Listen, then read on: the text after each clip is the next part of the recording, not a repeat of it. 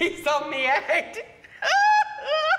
Virtual reality treats phobias.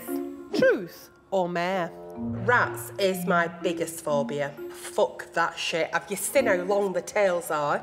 So, let me tell you what the scientists are saying. Virtual reality could be an effective tool in treating phobias by a process known as exposure therapy.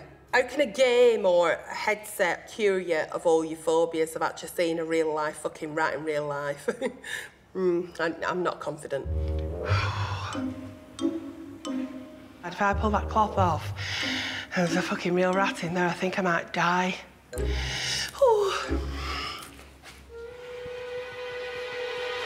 for fuck's sake! Oh, Jesus Christ!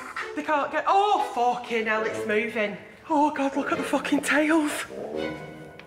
How can you have them as pets? People have them as pets, you know, in their house, in the front room. They're fucking dirty bastards.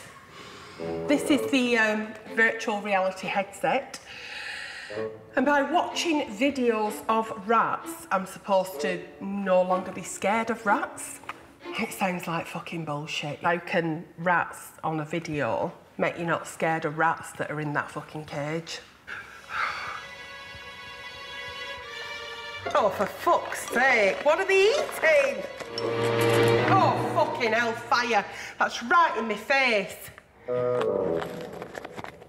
Oh, fucking hell, that's huge. Fucking huge, that one. It's about that big. That you get Legionnaire's disease off that one. Which fucking psychologist has said that this is a bag of shite? Oh, and that fucking scratching, I don't like it. I'm all itchy. I don't think that will have cured my phobia of rats.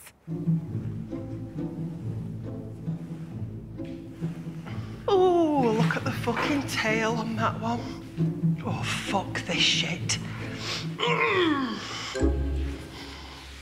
So I've done the therapy. Am I any less scared?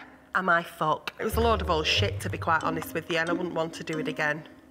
So, virtual reality treats phobias. For me, it's Mare. What do they eat, rats, apart from people?